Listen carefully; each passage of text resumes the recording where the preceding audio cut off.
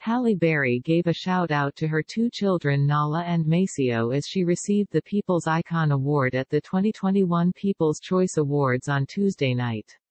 The Catwoman star was presented the trophy by rapper Cardi B, who Halle gushed over with excitement during her acceptance speech. Both Halle, 55, and Cardi, 29, put on a busty display in their eye-catching outfits, with Halle wearing a glittering catsuit.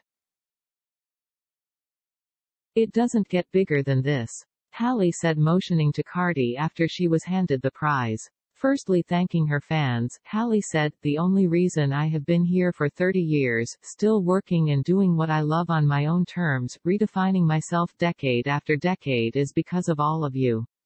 Every single one of you. You allow me to be myself."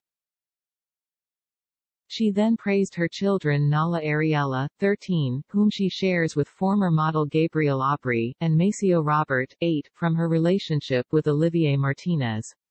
"My two little kids, they have to lose so much time with their mommy because I get to go work and do what I love, so thank you Nala, thank you Maceo," she said.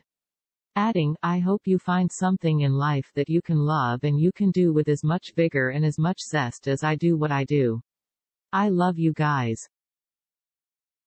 Before she took to the stage, the show played a clip of Halle's most famous roles and achievements.